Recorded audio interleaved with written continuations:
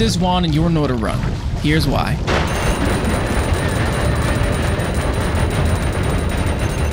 But what exactly is this wand? Well, it gives you infinite money, health, spells, and wands. It's essentially a god wand that will give you everything you would need in Noita. But how exactly does it work? Well, the wand spawns in ꜱᴏᴜ, which honestly I don't even know if I said that right, but it spawns the min, which essentially is a wand that aids you. It then kills that wand, which provides you with the gold that you are seeing now. And to receive the healing, you'll just need to have the blood money perk, which turns trick kills into blood money, which heals you. So essentially you're getting the money along with the heals in one go. And what's great, the more blood money perks that you have, the more gold that you will receive. And for the infinite wand slash spells, if you remove the material spell from the wand, you're able to spawn in a bunch of the ꜱᴏᴜs, and then you could just kill them all by reinserting the material spell and using your wand like regular on all of them. Each wand is random, which will provide you with just random stats along with random spells, so you can get a nice variety of